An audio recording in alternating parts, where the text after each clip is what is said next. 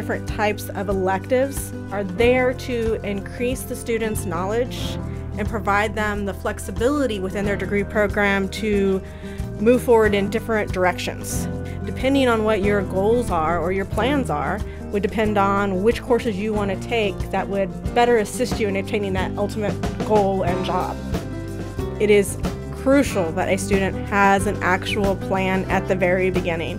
What do you plan on doing with that course later on? If it doesn't help you in your degree program, why complete it? Initially, it is critical for the student to make sure the advisor understands their goals.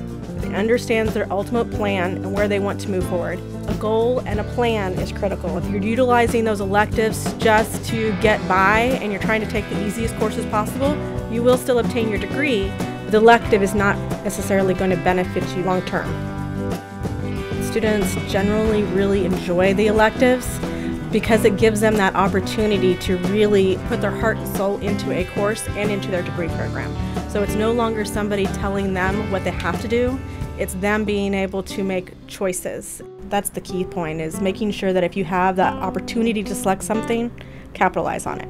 Utilize those opportunities to really either increase your knowledge or at least get you to your end career goal is the key to electives. Don't waste an elective.